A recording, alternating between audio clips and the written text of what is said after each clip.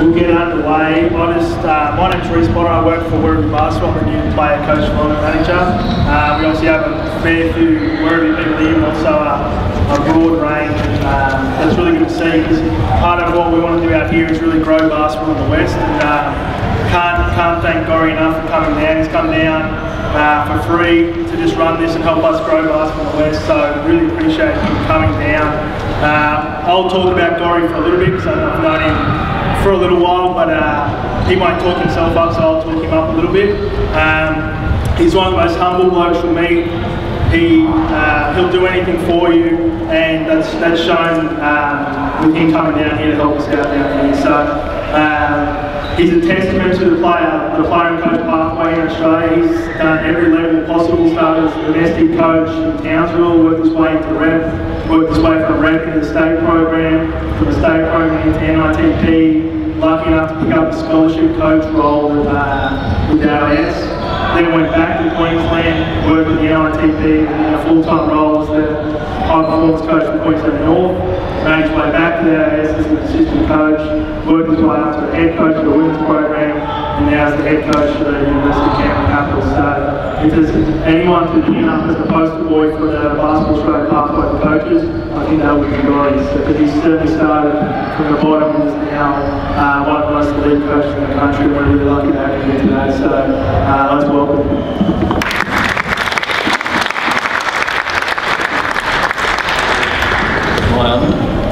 Can you hear me? Can you hear me? Yes? Is that better? I'm not used to having these things on. So, firstly, welcome and thank you for taking the time out of your schedules. And I know it's very difficult in these situations where I'm lucky enough to be a full-time coach, that I know a lot of you are volunteer coaches, that you give up your time and your time from your families to be able to coach and help youngsters play basketball. So, without the levels that you get to, we're all in it for the same reason, is to help players get better and help them on their basketball journey.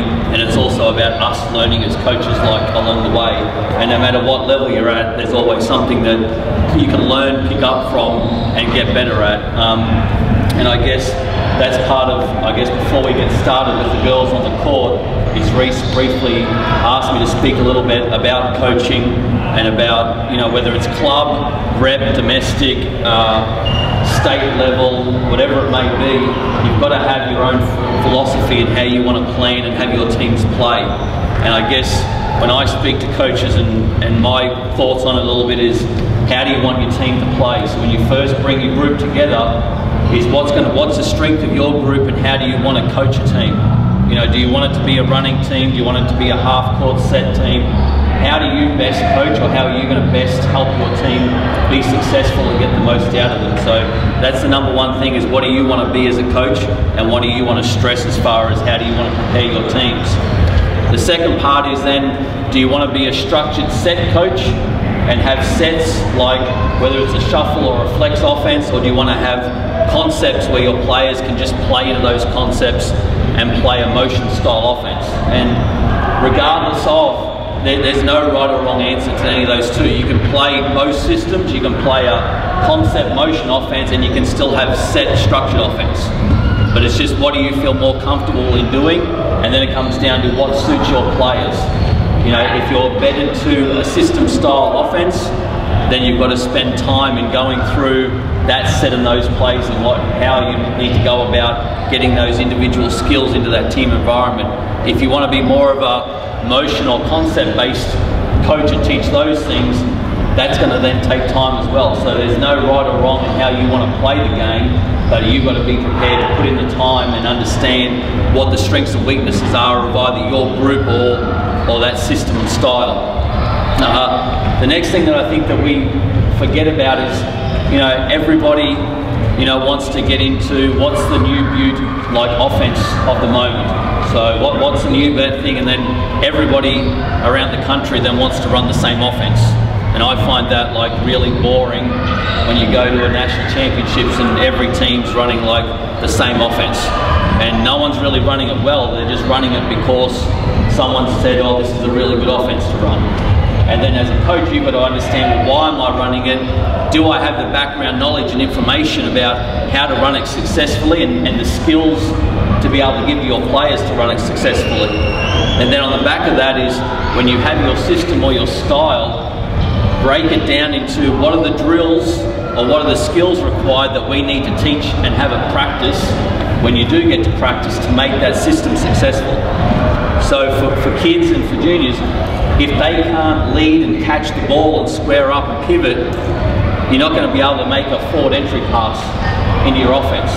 So your offense is screwed right from the very start. If you don't teach basic fundamentals, your offense, you can't get into it. So if you can't pass, catch, pivot, if you can't make layups on zero or contested, you know, your offense isn't going to be worth very much unless you can do that. And I said too, I worked at the AIS and I worked at the Centre of Excellence, and I used to say to the incoming kids coming in is, our practices aren't sexy. If you think that you're going to come in and you're going to like learn something like new and it's going to be great and wonderful, it's not about that, because we need to get fundamentals right for you to be able to play the game. So unless you have good fundamentals, you can't actually play in any system or any style. And it's the same thing with, you know, this is my first year in coaching in the WNBL, and you know, it's the same thing. Our practices are not sexy at all. You think about coaching elite athletes, and you know, we've got an Olympian on our team with Mariana Tolo. We do layups every day. We do passing, catching, ball handling every day. We do shell drill every day at practice, because it's something that we can get better at, and it's something that I think our players need. And regardless of whether they're 12, 15 or 30, you need to get better, and you can't assume that players just know. You've got to be able to teach them. That's why us as coaches, it's important that we know and understand it. It's our job to teach and correct and help our players, rather than just assume that they know everything, because usually they don't. They think that they do. Yep. They'll think that they know more than me. Yeah. But they won't. As I tell my girls all the time. And then it's like what you actually do, and you know, I know time is short with your practice sessions. I guess some people here who practices with their teams once a week. Yeah, who practices twice a week. Yeah, so mostly it's twice a week. So it's how much you can fit into those sessions, and how you plan those sessions is important too. You know, and we all get caught, and we do lead very busy lives with work and family, but it's how much time you put into preparing practice, I think, is more important sometimes than the actual game. Because if you prepare practice and have it planned and organised, that leads into success in games. So you need to take time in preparing that. And you know, literally with most of my groups, both at the AIS and the Centre of Excellence and with the Capitals, is our plan of practice is always like the warm-up and the ball handling, the layups and the skill work. Then there's a component of shell drill and defensive work. Then we get into our offensive breakdowns and systems and style of play. And then we scrimmage. And it's pretty much, that's kind of like the stock standard practice plan. And you can change drills and things in between all of that. But I think it's easier if you actually have your practice plan. All right, what do we need to do every single practice that's a non-negotiable?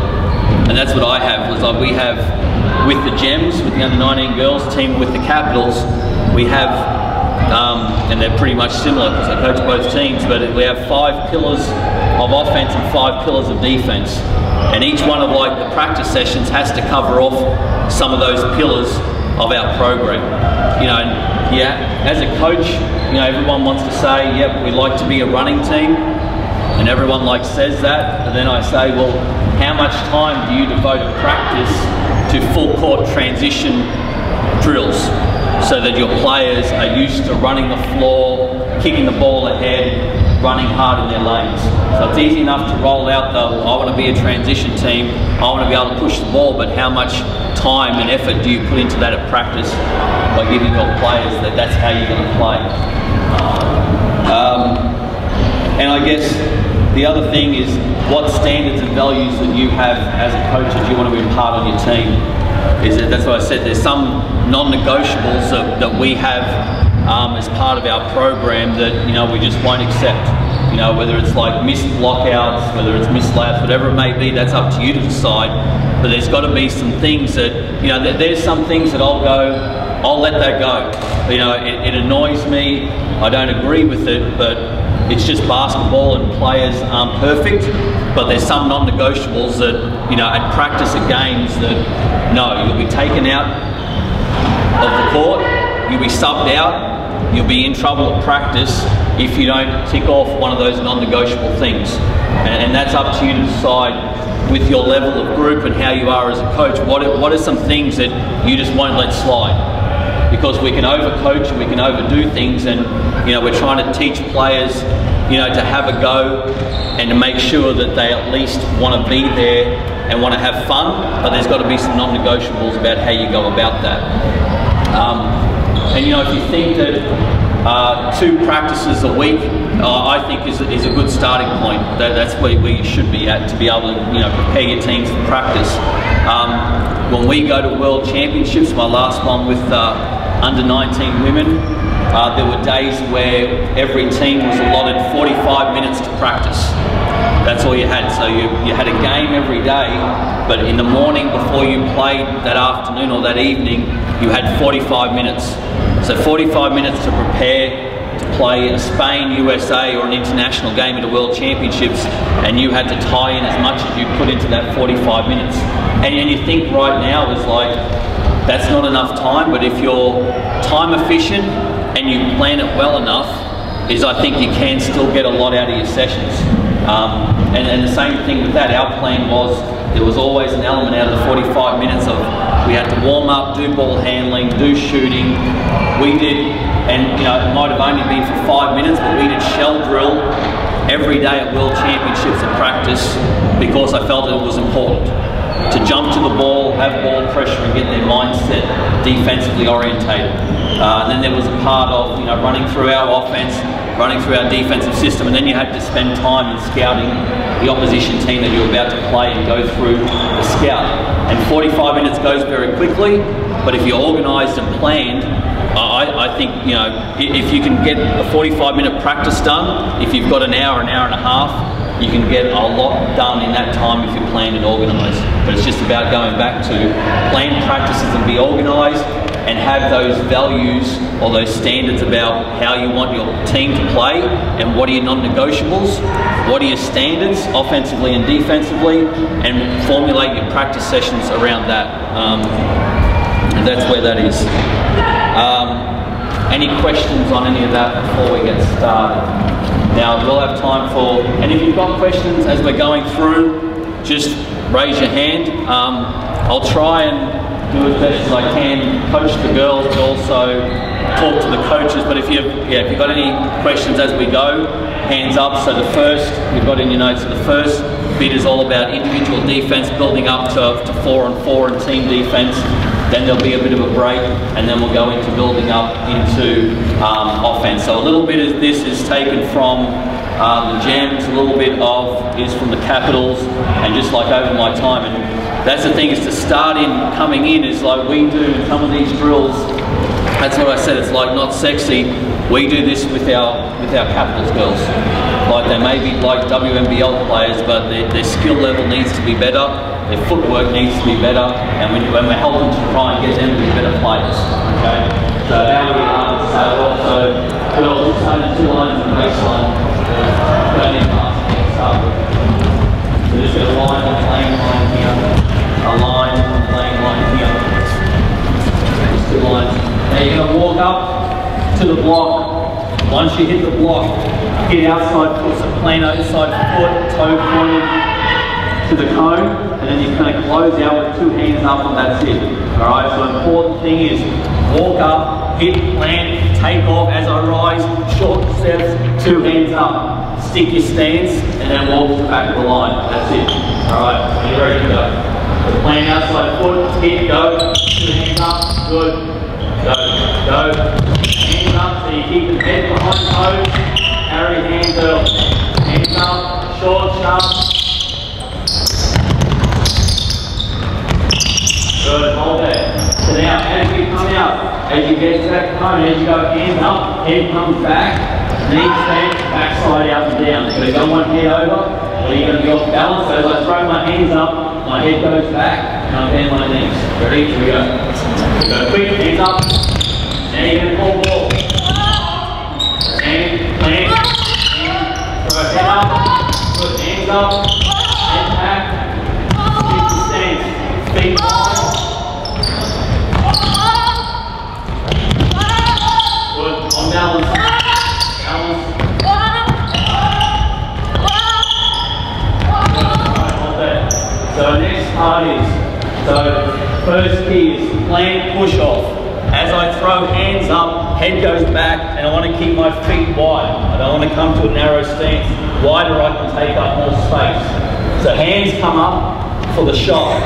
Now we talk about hands coming up for the shot. Now we bring our hands out and play for the drive. Alright, so we don't want hands on when we get fouls, we want to play with hands out. So our thing is hit, plant outside foot. I throw hands up. Then as I go and go hands out wide, I'm going to go heel toe. So heel to toe, 2 hard slides to the baseline, then walk off. Alright, so hands up to the shot, hands out to the drive, heel toe and 2 slides. Here you go. Up, hands out and then 2 slides. Low wide in the center. Good. Good, heel toe, 2 hard slides.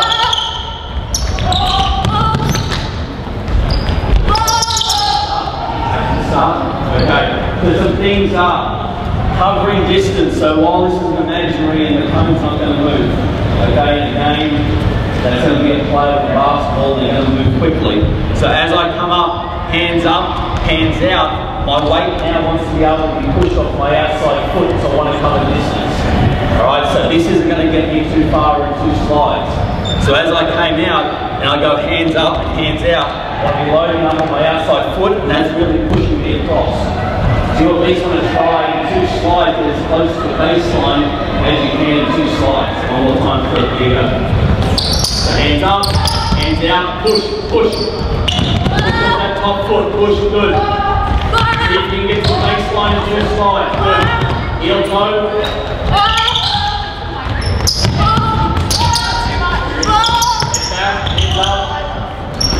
Hands up.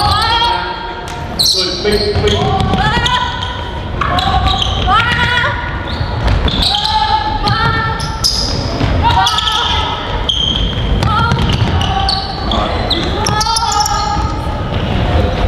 Think about angles. So the reasons why we want to go heel toe is we're not opening up, giving our offensive player a lane to the basket. It's short and sharp, where I can push and get across. Let's think about angles where people want to drive and directly there. If we open up here, we're giving an angle. If I can push off this outside foot, I can get across and cover more distance. So now we're going to go hands up, hands out on the closeout. 2 slides down here. This line on this side. Yep. Once you've got 2 slides, reverse pivot, sprint to the low spot, head underneath the basket right there. Alright? You've gone your 2 slides to the baseline. When you've gone 2 slides, reverse pivot, you're sprinting to the top blue mark here, you're the high person. Okay? And that's it. So we're closing out, and then we're sprinting to split line up. Okay, this line's always going low, this line's sprinting high, as good as you can. Once they've gone to their 2 spots, the next 2 line come in. Ready, go. Slide, sprint, hands, good. Slide, turn, sprint. Good. Pull low, pull high. Good, go. Good. Sprint. Good. Go. Hold up. So these things here is to be aware of for everyone. Check your feet. Last one was here. The 2 slides went this way. Alright, think about offense is going to go directly to the basket. That's why the heel toe is important. If I just slide here, no one's going to be driving along the 3-point line. We're going to be driving towards the line of the basket. So the important we get here, it's heel toe, and I push on, still trying to get distance on that. Ready? Last one. You go. Good. Hold there. Hold there. This time now. This line is still going low. This line is still coming high. When you call low and you stick your stance, and you call high and you stick your stance. So when you hear low and you hear high, you're closing out to that. Opposite and go on 2 slides this time, and then you'll close out to that cone and 2 slides baseline. So you've got 2 closeouts. Ready? Go. Sprint, close out, slide, push, slide, slide, high, low. And go, go. Good, ready, go. Good, slide, slide, sprint. Good, next group, go, next group, go. Ball, heel toe on your slide, sprint, high, low. Good, go. Heel toe, cover distance, push. Go.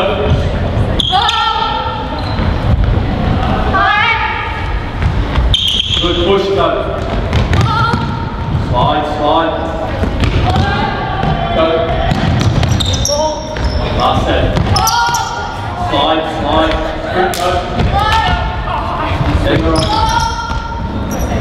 Alright, so some things here. Is everyone's going to like walk out and start in the line back home? So you're going to start in the line back home. So some things we need to evaluate and fix up is there's a little bit of like, I'm down in stance on our closeouts, and then my first reaction is to stand up, and then I'm not getting distance on my slides. Okay, so what we're going to do is you're going to start here with hands out. Alright, so just start at one line, so you're going to start at one line behind me. Everything's going to be off the high foot. So as I now stand here with hands out, I want you to push off your top foot and get as far as you can in 2 slides without standing up. So you've got to get that power out of your legs to be able to push and slide. So remember, it's not sliding along the 3-point line, it's heel toe. So everyone's trying to get 2 slides and try and hit the baseline right here. We're trying to get the baseline right down here between that 30 netball circle and the basketball one, right? That circle that we're going to talk about. Okay, ready, go. So 2 hard slides. See if you can get to the baseline. See if you can get to the baseline in 2 slides. Push and go, push, go. So slide, slide, good.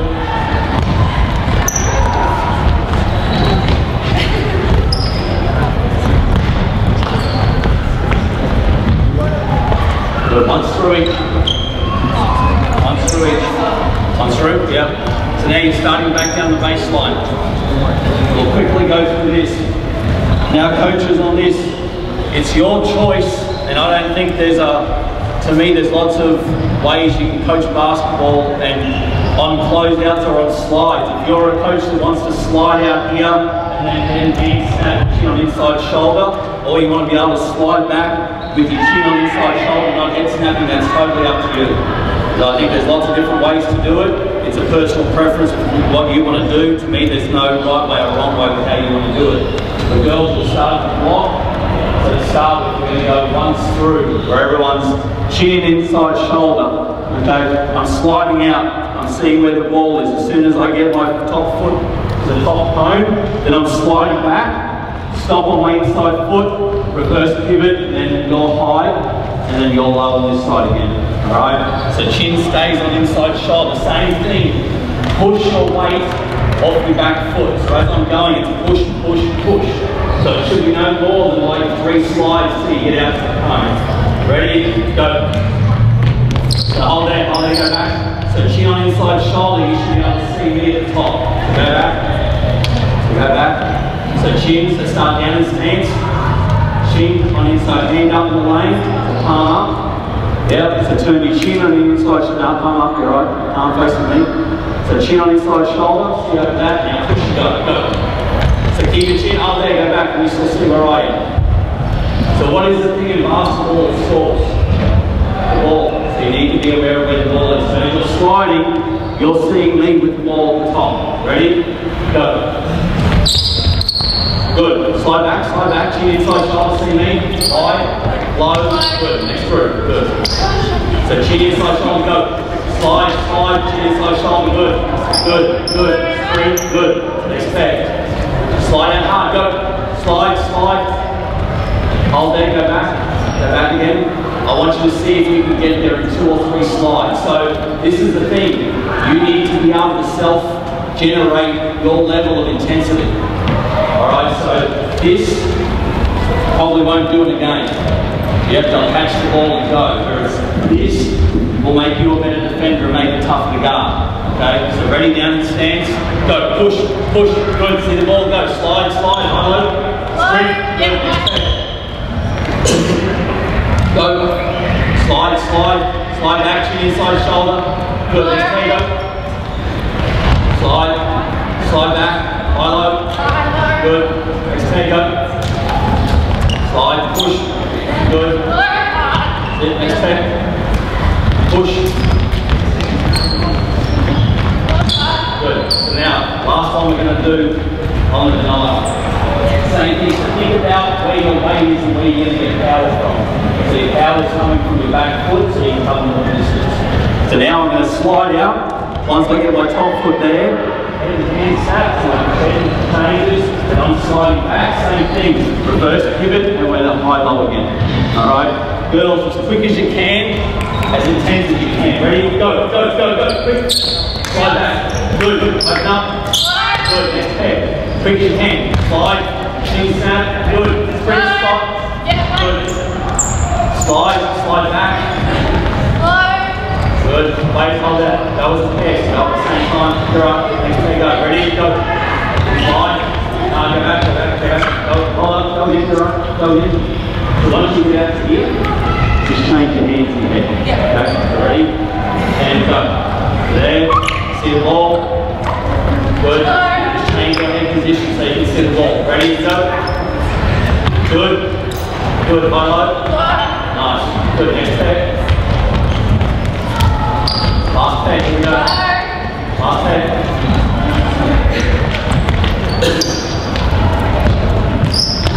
Good. Alright, now we get to play with basketball. So, coach is building up like footwork, hand pressure, and then what the biomechanics are of the footwork to get them there. You know, you can add into this, and we haven't got time tonight to go through unless you all want to be here till 10 o'clock, we can make it go that long. But you can add in then playing one-on-one. So, you know, if we do individual work with our girls, we'll do some footwork or a bit of practice, then we'll throw in a basketball for forward lead, we'll throw in a basketball for closeout and let them play that one-on-one. Okay, so that would be the build-up for our group, would be to do that all on 0 and then bring in an offensive player and play that one-on-one. When we do that and we play that one-on-one in a game, we limit the amount of dribbles that the offense has. Like why? To help the defense get some success in it. So when we play with the girls, it's like on a forward lead or on a closeout, you've got 2 dribbles to go score. The offense hates it, but it makes them better at using effective dribbles offensively, but it helps the defense, and all they got to do is stay down for 2 slides or 2 dribbles and defend 2 dribbles on the move. Okay. Thank you. All right. So give me 3 blue and 3 gold. Quickly. Good ball. Oh, Blue's got it. Take control. All right. So now building up into team defense. So 2 different. I guess there's a lot of talk at the moment about pack defense. So it's playing open stance, not really playing with pressure and playing in the lanes. It's more so having pressure on the ball, but you're open stance off the ball and you're allowing ball reverse passes. So there's that, and then I term you're either in pack or you're in pressure defense, where there's immense pressure on the ball. You're not allowing like forward guard wing passes. So there's 2 different types of like how you want to play. Whether you want to be a pack defensive kind of thing, where you can like sit back in a kind of zone kind of style, where you're just packing it in, daring them to shoot from the perimeter, or you want to be that pressure team where you're forcing passing lanes, you're forcing decision making on the perimeter. So for now, we're just going to be in pack. So out of the pack means hand pressure on the ball, so you're close enough to get a hand on the ball, so your hand needs to be over the top of the ball. If you're too far back that you haven't got a hand on the ball, there's not enough pressure on it. So you need to be touch distance on the ball. If I can, as a ball defender, I want to make sure that my thing is I've got a hand that I'm trying to push the ball and get them to move it to their hip. Why? It takes them out of their shot, it takes them out of there ready to drive and ready to pass the ball.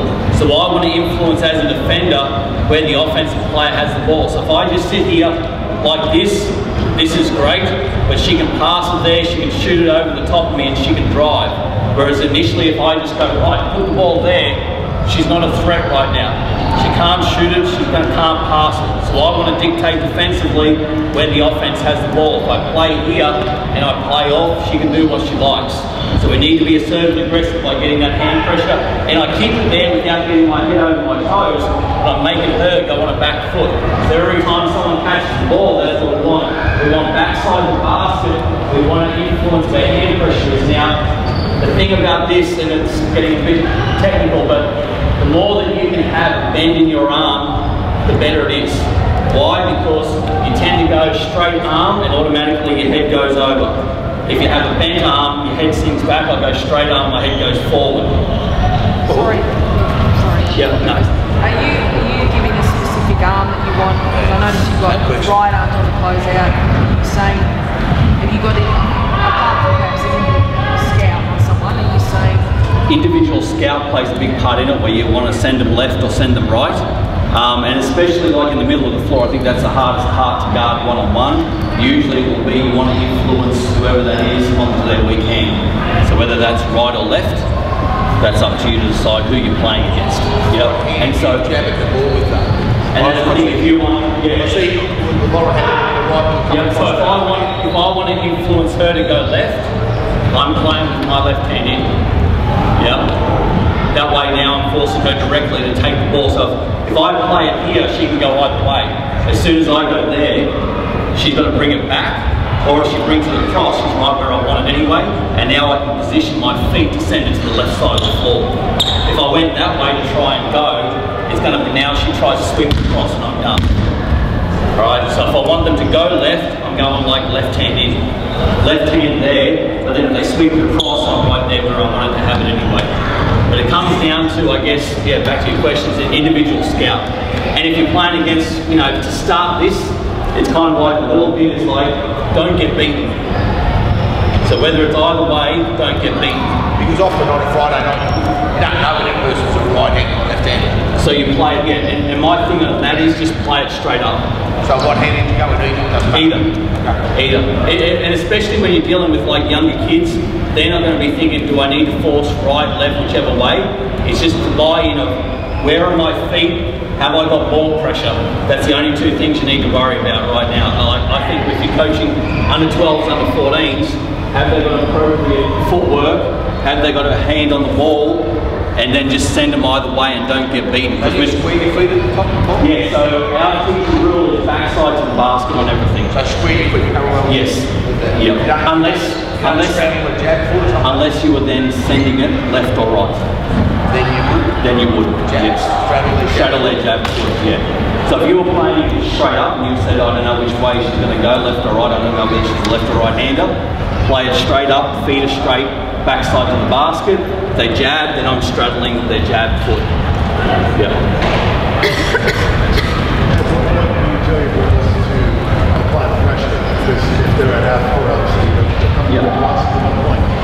If they're a three-point shooter with ours, you've got to have heels above the three-point line. Yep. So if it's someone that can shoot a three-point shot, like our heels have got to be above the three-point line right there, because they can still shoot that. So if they jab and you jump back, they're within shooting distance. If it's a non-shooter and you're playing more so a driver, it's toes behind the three-point line. Just depends on who you're playing. So now ball to the top. Every time you guard the ball, it's backside to the basket and there's hand pressure on that, whichever way you want to send that. Now, the two ones here, your backside is over the corner of the elbow. So your butt crack is pointed to the basket and your wide open stance and you're taking up space. So lower wide, take up as much space as you can. Okay? So hands up, palms up, ready. So when the ball goes to there, you're sprinting, and now the same thing here is you want to force, and the same thing. Some coaches force middle, some coaches want to force baseline. Whatever your philosophy is and how you want to send it, mostly in the pack, it's about forcing back to the middle, because that's where help is. It's the shortest way. There is shorter rather than having somebody there on the baseline. Okay, if you're in pressure defense, well, you go on baseline, you go in middle. But in pack, you want to send it back to the middle because it's help right there. So your thing is hand pressure on the catch. Yep, backside to the basket. You're on the elbow wide stance, wider, wider, wider, wider. And you're probably playing one step below right here. So you need to be on her low shoulder. So where if she does drive baseline and now it's 3-on-3, it's not 5-on-5, she's got help, but you've got vision on where she is. If you play on her high shoulder and she back cuts and you look at the ball, she's got a layup. So you always want to be low shoulder on that. So we've got hand pressure on that. So go shift the ball, sprint back to spot, there. Ball goes, sprint to spot there. Then a crowd, ball goes, there, now hold there. So in every catch, you're going to call ball.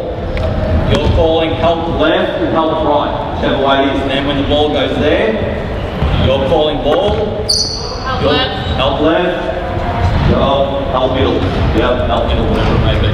So go. So I want 3 ball shifts. Hold it. So hold it. So on every catch, hold down every catch, blue team. You want to play off a shot fake or play off a pivot before you make the pass. The ball starts there. Ready? Here you go. Quick hand pressure, sprint. Hand pressure, hand pressure. Hand pressure the ball, good. Hand pressure.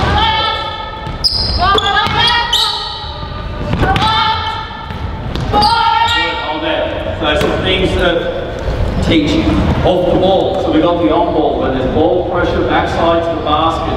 As soon as the ball goes to that side of the floor, when you initiate your initial stance and you're at the right spot, you need to check where the ball is, but also check back where your player is. We get too caught being a shoot watching the ball, and someone face cuts us or back cuts us or lobs the ball. So every time you get to your position, you get there, you announce what position you're at, and then you also check back to where the ball's come from. Alright, so one more ball reversal, and change over. Hand pressure, hand pressure, hand pressure.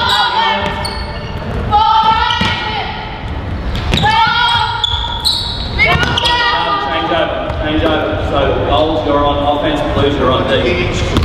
Squeaking on the sideline? Yes. Go. You're right. When you're in half, you're still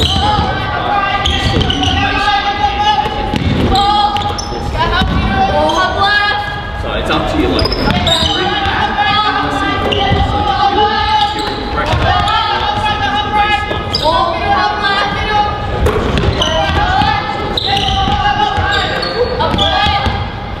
find you go too much like the other way. Hold up, change over again. If you go too much like the other way, they'll end up just giving an overplay to the basket. And that's why starting with square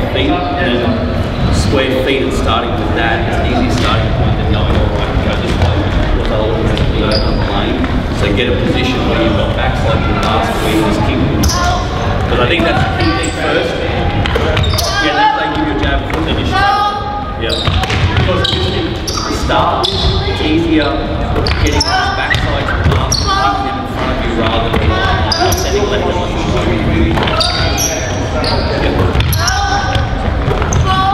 Alright, hold that. Good. Change over. Has everyone been in yet? Yep, go in. Alright, set. So pull out, go. Stand on. Good. Sprint. Good. Check one. Good. One more.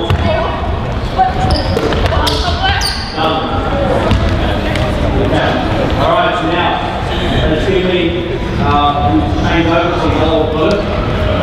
In offense, blue, you're on defense. Yellow, give me a post play down here or anyone does that. Just in the low block. So now, so the ball's there, we've got hand pressure. Now I have a saying with our girls about presenting a crowd to the ball. So presenting a crowd doesn't mean like you have your hands down, take up as much space as possible. So off the ball, present a crowd to the ball. Okay, so, and the difference being is a little bit, and I'll take your space, is being this way compared to any Now this is getting like upper level compared to being like shoulder and being skinny here versus changing my stance to that way. I'm taking up more space. So I tend to go, rather than just be in line with shoulder, turn your chest and be a little bit more flat to the ball. That way you're taking up more space than what you are like this way. And just by changing that foot up a step, I'm more ready to get into a passing lane if it goes there. Okay, rather than being like back a little bit flatter. So make sure you're up that and you can still have your chest pointing to the ball rather than being flat and just your shoulder pointing to the ball. So now the ball goes here. You're a post target, low and low. Here's a post target. Yep. So now we're going to allow the ball in. So now, as the ball goes in, and your position, reverse pivot, backside to the baseline. So I've got you. So the ball's there. I'm on this, ball goes, reverse pivot, and then I'm just playing in between my player and the post player. Okay, we're in pack defense, so we're just packing in. So you're playing this elbow, so same thing here. Reverse pivot, I can still see mine, I can still see yours. So all it is you're reverse pivoting baseline. I'm reverse pivoting towards the basket, you're still staying. So you don't want to overhelp where they just skip that back here, so you need to be in between where I can dig and I can help, okay? So start the ball there. So the scenario is going to be go there, go back, go to here, and then throw it into the post and then dig. Alright, ready? Let's talk, Blue. Here you go. Ball pressure. Good. Dig, dig. Good. Good, hold up. Yeah, so you've got to dig at it as soon as it goes in. So we've got to work on the flight time of the ball. So the ball's here. I've got it. As soon as it leaves her fingertips, it's going to get in there. Alright, because if she puts it on the bounce to try and make a post move to go to the basket, I might be able to dig at that and go. So you've got to move on flight time. Let's go again one more time, Blue. Do as you can. Ball pressure, screen, check behind. Good, dig, dig, good, skip it out. Change over, change over. So it's going to get blue in the post. One of the blues in the post. Ready? Good. Good, dig, dig, hold it. So there's got to be balls here. There's got to be that real emphasis of biting the defense. As soon as it goes in there, we've got to be quick. So you're not predicting that the ball's going to the post until it's on flight time. So you stay right there, you stay right there, presenting the crowd. Then when the ball goes over, that's when you dig it down. You don't want to go over. You want to be playing on that other line that goes in there. Okay, go again. Ball pressure. Swing your feet. Swing your feet. Good. Skip it. Good. Dig, dig. Good. Skip it. Go. Done. Good. Okay, let's go 4 on 4. 4 on 4. No, good. True. 2 arms, top, 2 wings. Got that. So now we build up 4 on 4 shell out pack. So ball pressure here on the end. Open stance to halfway through. Still playing your low shoulder to her low shoulder, and I'm presenting a crowd. You're packing into here, so you can play right into there. Alright, that's chewing, and the part of the pack defense is chewing up time, allowing the ball to be reversed on the shot clock. Alright, so the ball goes there. There you go, right on the elbow right here. Right on the elbow right here. Now, if you're playing a game and that's a good 3-point shooter, you might want to play a little bit higher. Okay, but if it's not, you can play right on the elbow. You're on that high spot, you're right where you are. So reverse it, back in, there, reverse it, back in, right in, right in. So feet inside, top of the circle. Yep, right there. Now ball goes, yeah, you're right on the elbow, right there. You're on the loose spot, you're on the top right there. Okay, bring it back.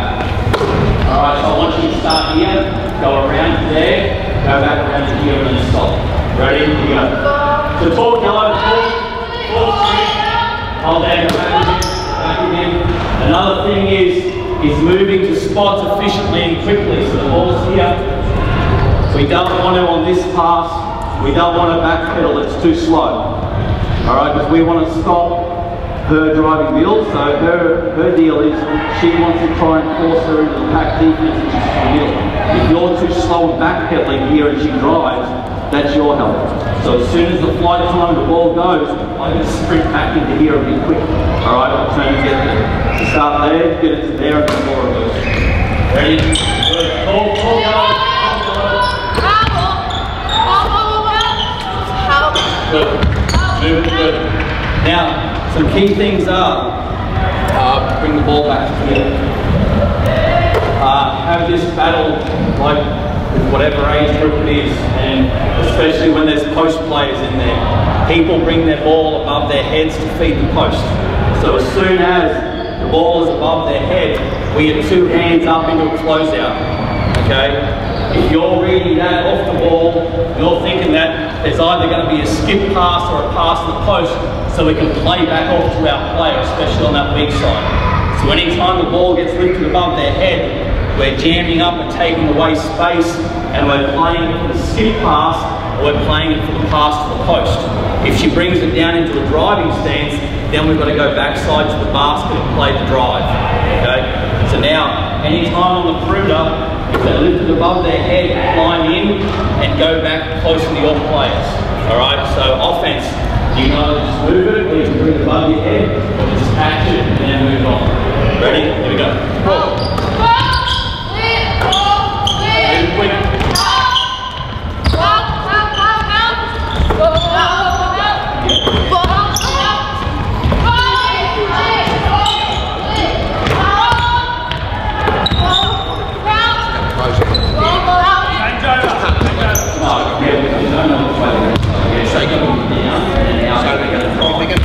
If they're going to pass the top down the wing, you're the one person who's on the elbow. They're going to go down. The easy way is to come out and short if they're going to drive to the basket. Yeah, just cut from that and just go drive it low. Yeah. That's before the Eagle's got to be there.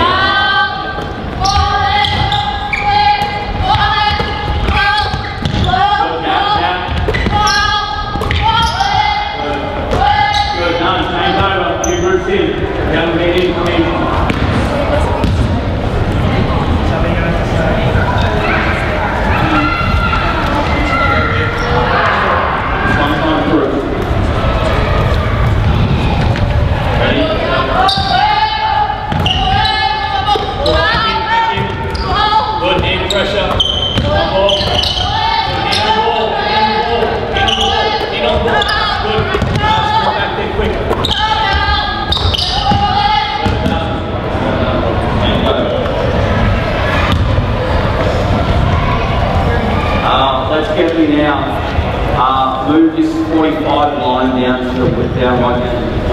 Move your line right down. So now good offense spaces you out. Okay, they sit people in the corners and shoot in the corners to play right to the front, play right to the 3-point line. So now that changes the angle of where you play defensively. So you want ball pressure still there. I can afford to be flat up protecting the basket more so here because I still have to play. If the drive comes down this way, if she beats the drives, I can help, but I've got to recover to the 3-point line. There's no corner help. The help comes from the split line. So I'm in a position where she gets beaten, I can hedge out to try and slow her drive down, but I'm not helping from the corner 3. Okay, I'm a kick out 3. That's going to help come from you. So if there was any drive that comes down here and you're beaten, you can hedge. You've got to be the one to help. You've got to sprint and rotate, then you'll be running out to that right there. And our thing is, it's either you call stay or go. If I say stay, if you're calling stay, so go back to where you were. This person down here anchors the whole of your defense. So right now you get beaten. I'm calling go. And my thing is I'm trying to meet her as early as possible. Go means we're in rotation. And then when we rotate, your job on this rotation is not to run to the basket, run to the closest threat. Because if I know driving in here, and my players come to help, that pass is going to go directly there. So I don't want to run from this position where I hear go and run directly to the basket. I want to run directly to where I think she's going to throw the ball. And I get that steal, or if it goes over my head, at worst case, I've got that on the closeout. Then you need to sprint and find the open player. Okay, so any time now, You can reverse the ball, you can play it out the corner. Anytime you two get it, you can drive through the seams. Okay? If you've got a driving lane. Low help, which is going to be one of you two, all the times you've got to call stay or go. So stay means stay with your own, go means we're in rotation. Ready? Here we go. Good, hold. Good, good, good. 10, 9, 8, 7, 6, 5, 3, 2, 1. Time. Good job. Great defense, goal. Great defense. You get the rest of the night off. Blue, do you think I was counting down for a reason? Shooters. Game for the offensive score. Yellow, you're on ball. Blue, you're on D.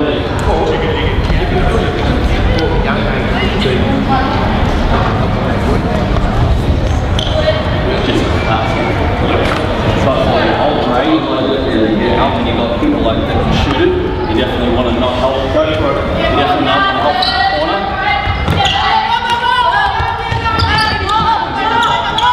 And that feeds back to the mentality of keep your player in front of you. You don't have help.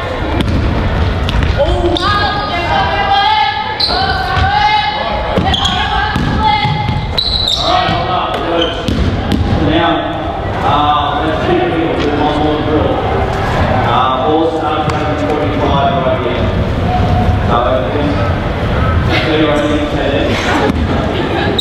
We'll get to play the next one. So now we set up advantage for the offense. So now you're going to play with her high side. Right here. So you can get a bar run on her hip. But we're going advantage now is to the offense. So you're in pack, so you're above the 3.1 on offense. You're in pack on the elbow. You're above that, you're there, right? So presenting a crowd to the ball, okay? When you decide to go, you have to drive. So no jabs, no fakes, you just got to drive and go. Ball comes from our low help. So if she can get across and cut off the drive, you're saying stay. But if you can see her shoulders and toes pointing at you, no pressure, you're going to yell go. So our rotation would be, you're going to come to the ball, you've got to get out to the corner, you've got to guard two for a second. Okay, so the scenario would be, yeah, you get beaten, so walk it in, you call go. Now right now, hold up, you've got to cover two. Because right now, say, pass out to one of the top people. Hold up. Who's the closest to get the first pass? Out of you, who's closest? You. So you're going to go to that, and you're going to sprint up. We're always keeping our low person down there. We don't want her to touch the basket. So if anyone comes out to the top, it's the high person who's got to rotate out, okay, to get the first pass that comes out. So your talk is stay or go. Loud, ready, go, play. Hold up. What happened? That's right. What happened? What'd you call? So what did you do? Yeah, so go back to there. So stay means you're staying with your own player. So you called stay, but you literally like stay at this spot rather than going back to your own. Okay, so if she's under control and you're telling her to stay, that means you got to close out to your player and stay with your own too. Alright. Stance. Elbow, ready, play. Good, play now, 10, 9, 8, 7, 6, 5, 4, 3, good job, change over. So, change over. So the deal is, so girls play it. Play it, you girls got it. So low help. Ready? You need 10 seconds to score. Go. 10, 9, stop. So what will kill us is indecision. Indecision and non-assertive communication. So it's got to be loud. And even if it's the wrong thing, just commit to it and do it.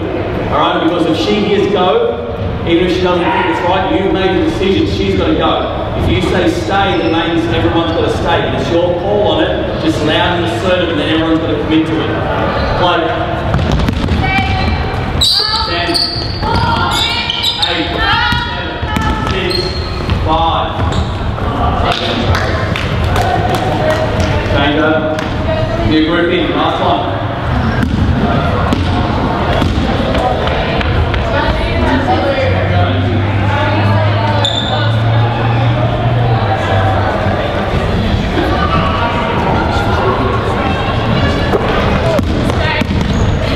Yeah, rotate 10, 9, 8, 7, 6, another rotate, 3, box.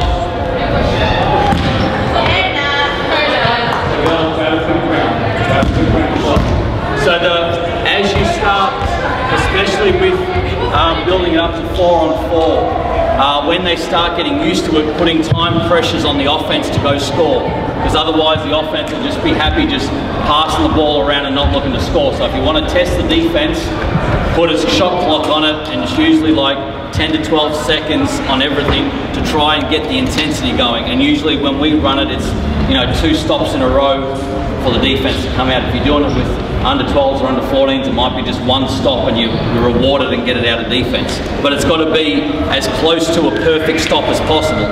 So it's keeping the ball in front of you. It's got to finish with a contested shot on a closeout. You've got to finish with a block out. So all those things add up to a perfect stop. If you give up an offensive rebound, they get it back, well, you're back to 0, that doesn't count. If you're in 2 stops in a row, you've got to be perfect on it every time.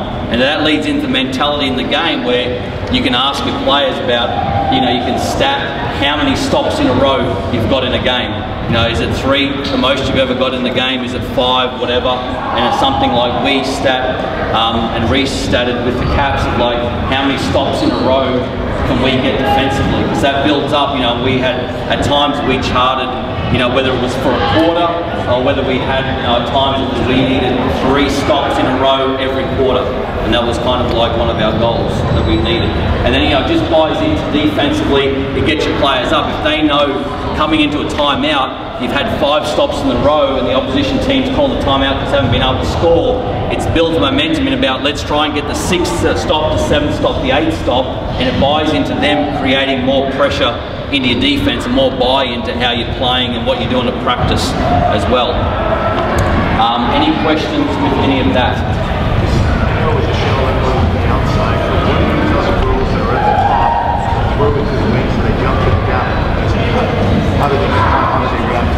Just jump to the ball and don't allow face cuts. Yep. So just general principles of no face cuts. So as soon as, and you shouldn't get face cut in a packed stance because literally you're playing that far off to the ball. So if they come towards you, you should just check them, and it's that closeout footwork or the denial footwork, whether you go ahead hand snap or you just play behind. So you should be in a good enough position on a pass cut that you should never get beaten in pack. You're more susceptible if you're playing pressure defense to back cuts than what you are if you're playing in pack. I was going to go through D-trans, but we've run out of time, but I can show you if that's something that you think would be worthwhile. Yes. I'll just show you quickly what we do. There's 5 blue, 5 gold out.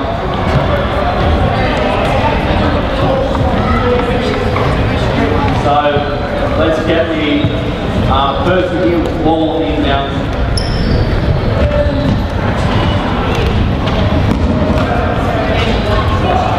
Person on the ball. There. Let's get a person right back to the basket. 2 people on the sideline and a guard in the backcourt. So 1 person right back. So we're playing we're playing full court. 2 people in half court. And a guard here. So hold up. Good guard. Yeah, so go right back.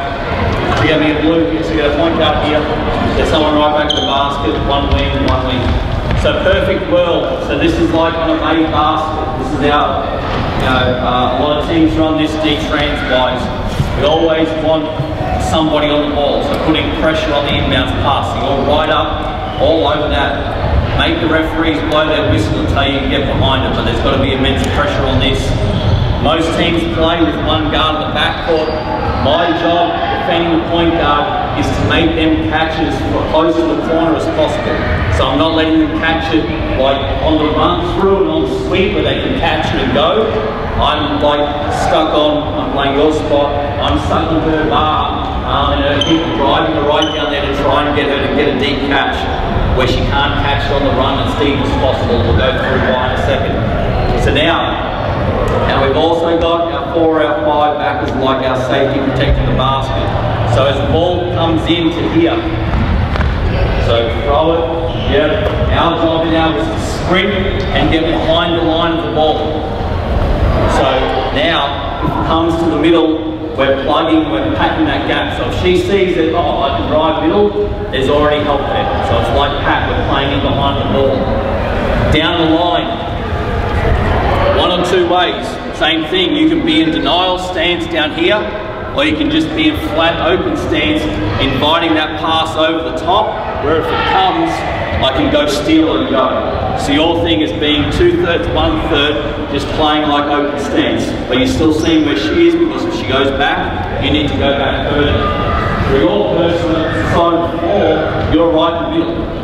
So you can still cover that if you want block and close out. You're still just protecting the basket. Okay, the ball changes sides. So the ball comes back, the ball goes to the inbounder. Now, you shoot position, your open stance, you're covering to the middle but checking where she is. You're plugging and packing in behind if they've got 2 ball carriers. Okay? Now, the ball's got, so you dribble it down. And you've got kicks ahead. The first thing, hold up. First thing that we need to do is to get everybody behind the line of the ball. This is the part that, you know, juniors struggle with, and some of our girls at times do. They think that D-Trans is still playing with your player. It's about playing the ball. Right now, the ball is in the score, so if she wants to walk back at D-Trans offensively, we've got to run back to get behind the line of the ball. If they want to walk back, that's fine, but we're going to keep coming back, we're going to get back here, and then as she starts to come, we can pick her up. But our thing is team defense, everyone's going to play the ball. So no matter whether they're standing in the backcourt, we can help you with the ball right there. And that's when we play that. Okay, so go back to the inbound scene. And this is what, this is perfect world of a made basket. With both the gems and with the Caps girls, we run fist. Reese, this isn't going overseas anywhere. 4 worlds. No. We run fist is our normal full court man-to-man defense. So fist is we'll have pressure on this, we'll have pressure on the inbounds, and we're playing 2/3, 1/3 up the floor. So fist is our normal full court defensive trains man-to-man rules. When we go double fist, now we're allowing this player to make a read, whether they go and face guard and double team the point guard. Usually teams only have 1 point guard, everyone else just like runs. So this player at the double fist can come straight here and face guard and double team the point guard. Or on this catch, this is the reason why we wanted to catch deep, on the inbounds, she can start to come like she's coming to plug and then come back and we trap this pass. And then everyone else is an interceptor. So that's our double fist. And now usually that's a 4 or a 5 inbounding. Some teams are good and they'll run 2 guards on the inbounds, but if it's usually a 4 and a 5 now, we're trying to trap and take it out of the point guard's hands against the very good point guard. You're playing up the lane, you're playing up the lane. You're not trying to like come and steal this. Because our thing is, if that's their 4 or their 5 man, bring the ball up the floor, that's a win for us. You know, I know for us at the Capitals, the teams did it to us. If that's our 4 or our 5 bringing up the floor, the coach has a heart attack. Less hair, grey hair, that's why I like I am. And it ruins, not ruins, but it makes you adjust if you haven't got your point guard getting you into your offense. If you've got your 4 man or 5 man bringing up the ball, it changes your floor positions and how you get into the offense. So then it creates another thing of what do you do when your 4 man brings up the ball. You would then fully deny that back? Yes. So our rule was, if it went there, we're not running at her, we're making her bring it up for as long as possible. Okay, so when it went there, the same thing is deny the ball back. Your job is when it went back there, everyone else could hedge and recover just to slow it down, to see if she might like stop, to see if she could make that pass. But your job is to run and get right in front of it, not to try and go and like steal it, but just to get in front of it, just so she's got pressure in front of you. We don't want to run directly at her. We just want to run and pack in. So we deny that, and then as the 4 or the 5s bring it up, we start to close down passing lanes. We don't allow her any kick ahead passes. So we deny the 1 man back. As she's bringing it up, we just back to it. We're not trying to like come at her and trying to steal it. We're trying to make the 4 or the 5 enter them into their offense. Okay, then if the 1 man, they stop here, some teams will stop here, and the 1 will come back and get it, that's fine. They've chewed up enough time off the clock. Alright, they're going to come and get the ball here and start their offense, that's fine. Okay, so that's how we get into fist or the double fist. So just go back again. You get in a match up with them, you give a job like a safety, you have one you need to settle down, and they play that role no matter who they are. So our rules are our 3, 4 and 5 are always rebounding.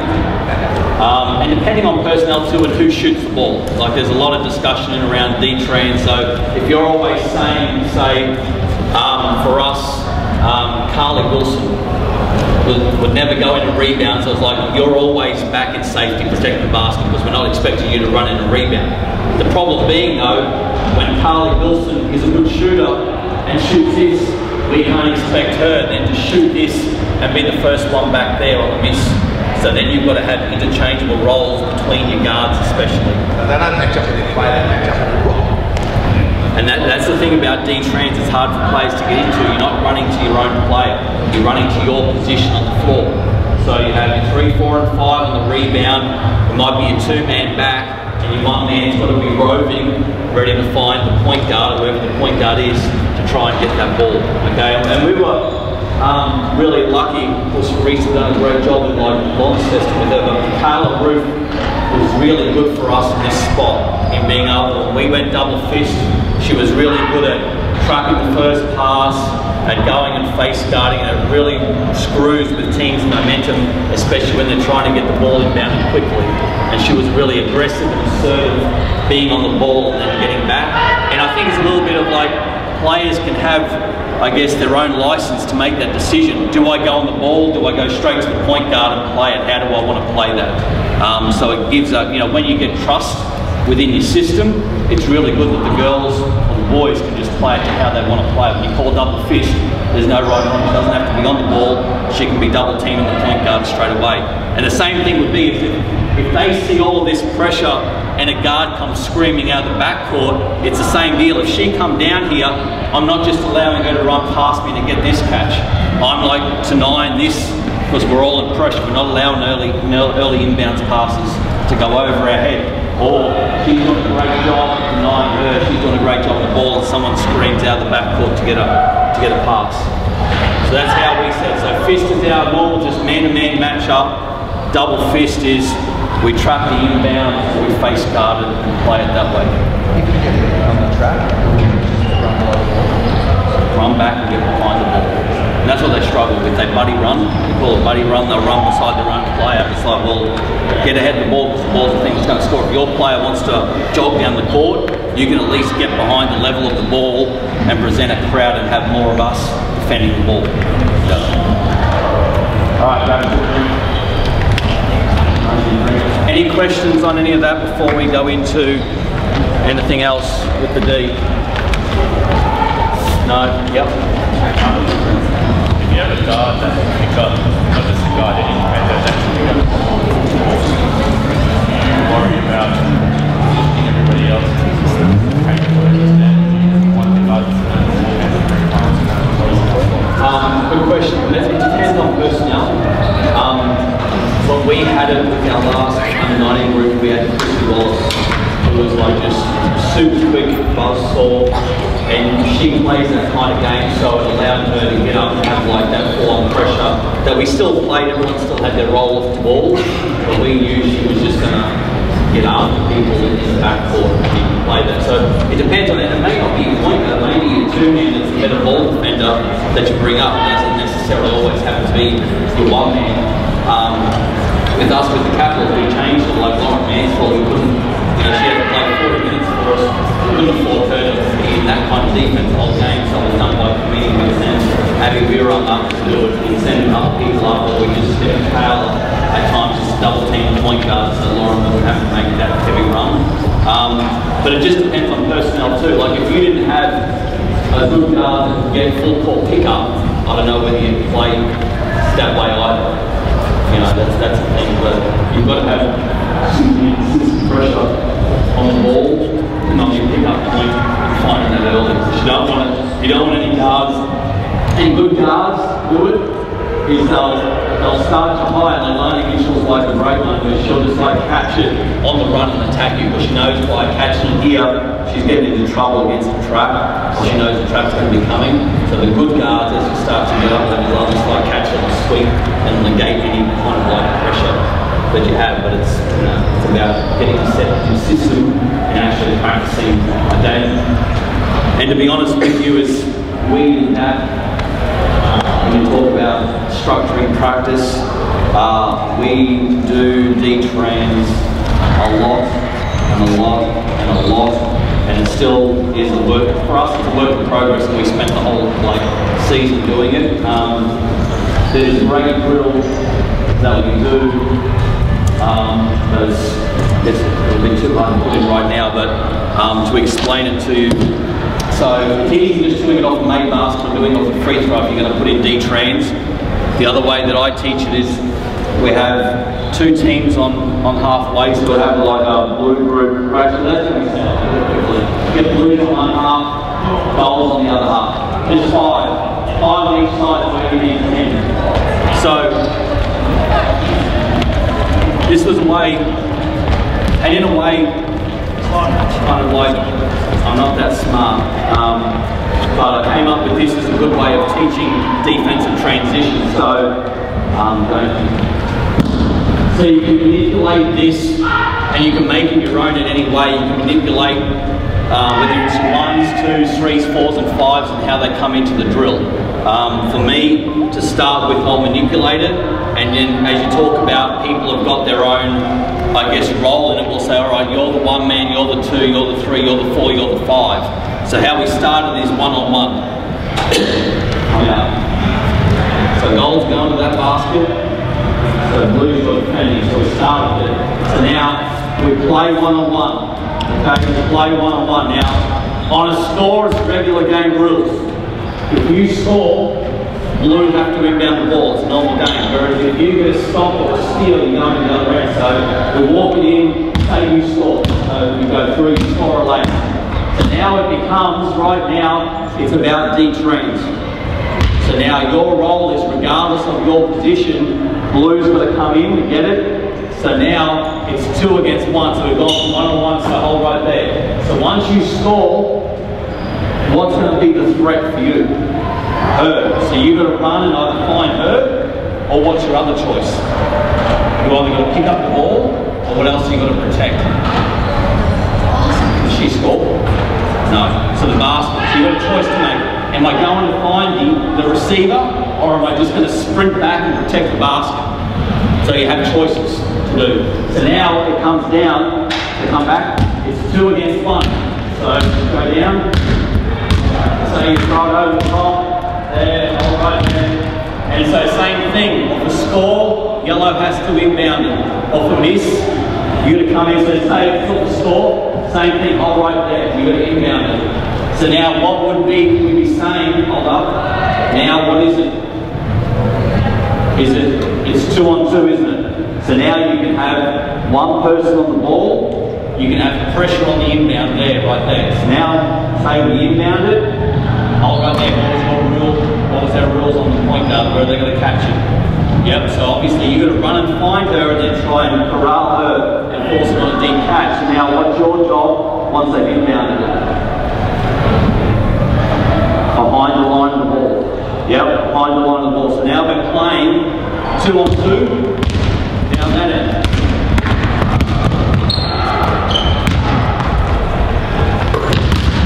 Alright, hold up. So now it's off missed basket. Let's say you missed it right now. So now another blue comes in. So now we are what? 3 on 2. So hold right there. So there was a missed basket or a turnover. Goals, what's your immediate thought? What have we got to have? Safety, and what else are we going to have?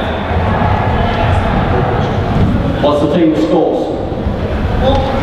The ball. So we've got to have ball pressure, and you've got to have safety. So in that situation where you came in here and like you're used to lay out and she gets it, get on this straight away.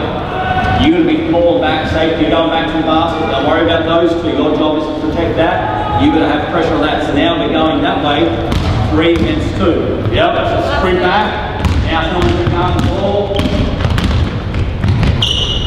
So now goal, be ready to come in. So go, goal. Hold up. Now, what have we got right now?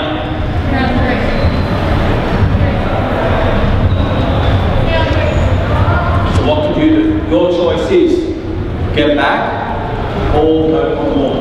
So either isn't wrong. Okay, but you've got a choice here. You want to stay up there or you're protecting the basket. There's only 1 or 2 choices. Your ball or your safety. And if your safety, you've just got to get back there and plug it up. If the ball comes in, then you're plugging and packing off. If the ball went there, you want to go to that. You can shut it up and play. So go play. 3 on 3. Good. Inbound. Go. Blues in. So we're now 4 on 3. Big back safety. And now match up. Find someone in guard. It'll be a rotation. Yellow ready to come in. You still made. Good. Get it. Go. Yellow. I think you get it. Go.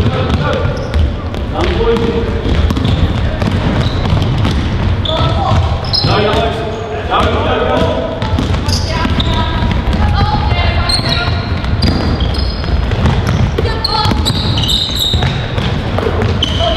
And 9, 8, 7. All that. Done.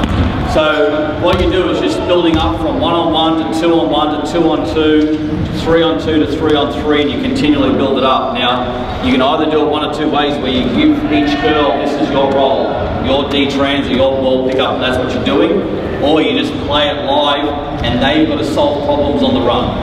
Because the other thing is sometimes is we as coaches, we overcoach and give too much information, or the players want the exact answer, and sometimes you just got to solve things on the run. You know, and when the shit hits the fan, you've got to solve a way by talking and communicating, and rather than them looking over and going, what happened, what should I do? We'll just solve it. Get ball pressure, get to the closest person, and get safety back.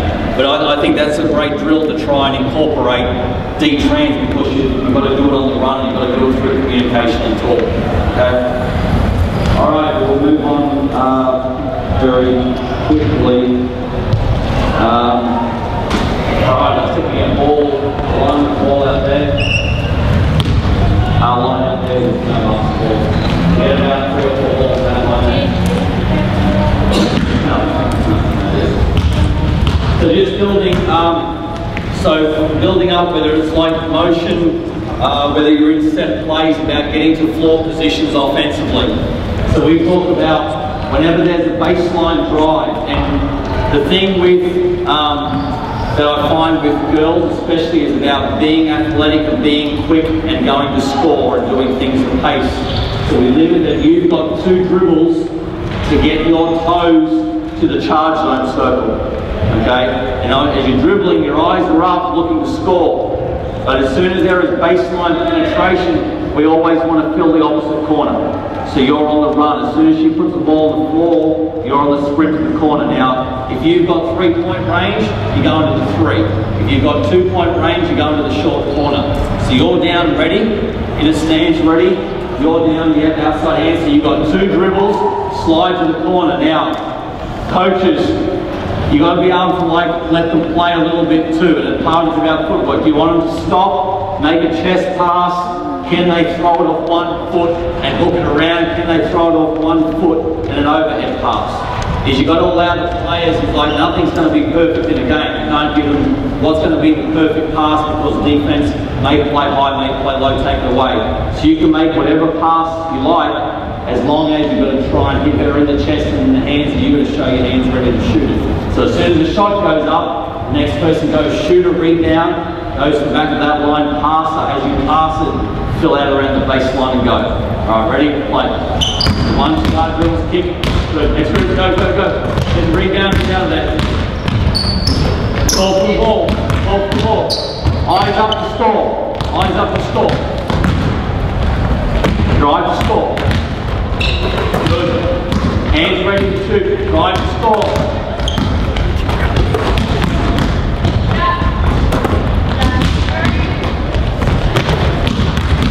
Alright, hold there. Now, when I call layup, that means this line you're going to lay it up.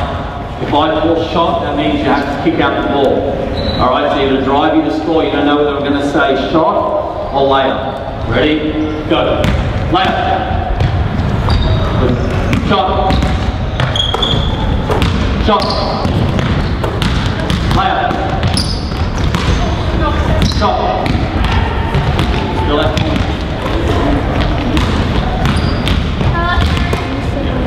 Go. Layup. Shot. Slap. Shot. Shot. Layup. Shot. Drive to score. Drive to score. Go. Layup. Shot. Layup. Alright, hold there. Now, you're starting this line in the corner now. So on baseline penetration, we want to fill the corner spot. Now, a good teaching point for the players when they're driving is try and drive, if you're driving baseline through the block, because it gives you a great angle to be able to lay up the ball. If you get caught below the hash mark, then you're going to end up at the edge of the backboard. So on all of these drives, if I'm driving through the keyway, I want to try and have the access point as the block. And if I'm driving through the middle, the access point is the top of the elbow and the top hash mark. So now, same thing, just studying 2-point range. So now we're driving to the middle. Now, I'll rotate the slow and I can't move that quick. So now, if I'm guarding you and I start to turn and go, you're not going to stand in the corner because I'm flat there. You need to rise up to the 45. So now you're same thing. You're going 2 hard dribbles on your left, eyes up, same thing. I can play that off 1 foot, I can stop, pivot and pass it off 2 feet. Okay, we go on the lift and the rise. So I'm driving in here to stall. Defense comes and helps, and on the kick out, you've got the shot. Ready? So drive to score. 1 or 2 hard dribbles, go. Go. Drive here, good, kick out. Good, next one, go. Go, go, kick out. Drive, eyes up, then kick. Ball for the ball. Good. Hold up. They need to know that you're open. Alright, so you need to call for the ball. Ready? Play. Good, nice. Good hard pass. Drive to score, 1, 2 down. Outside hand pass. Outside hand pass. Good. Left hand kick out. Left hand kick out. Good. Now. Good. Now hold right there. Now skill development comes into also making reads on the defense about, you know, if I stop here, and I stop, I need to point my toes and my shoulders to make that pass. Now I want you to play a little bit, drive in here, be able to play off 1 foot, but power the ball from your shoulder on the push pass. Okay, ready? Go. So 1 hand, push pass, good. Good, power through your shoulder, pass the arm, good. Go.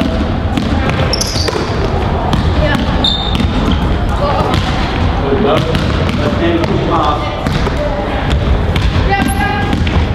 Yeah, nice. Good. Good down.